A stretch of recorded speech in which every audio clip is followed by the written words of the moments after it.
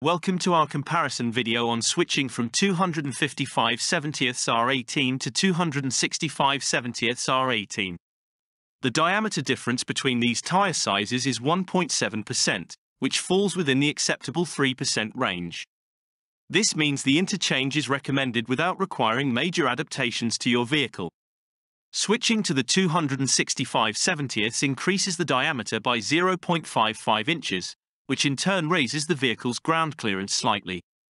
This increase could provide better clearance over obstacles and rough terrain, potentially improving off-road capabilities.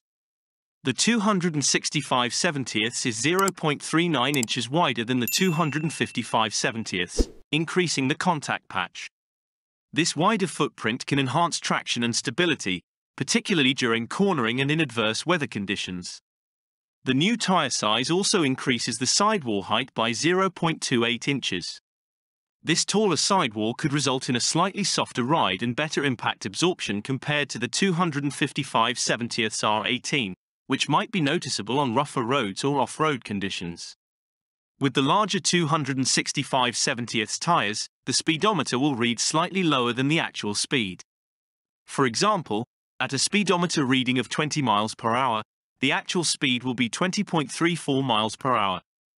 Based on our observation, switching to 265/70ths R18 offers several benefits, including improved ground clearance for better off-road performance, a wider contact patch for enhanced traction and stability, and a taller sidewall for potentially improved ride comfort. However, there are some trade-offs to consider. The larger size may slightly reduce fuel efficiency due to increased rolling resistance and rotational mass. Additionally, the wider tires might lead to a minor increase in road noise and could potentially affect handling characteristics, especially during quick maneuvers.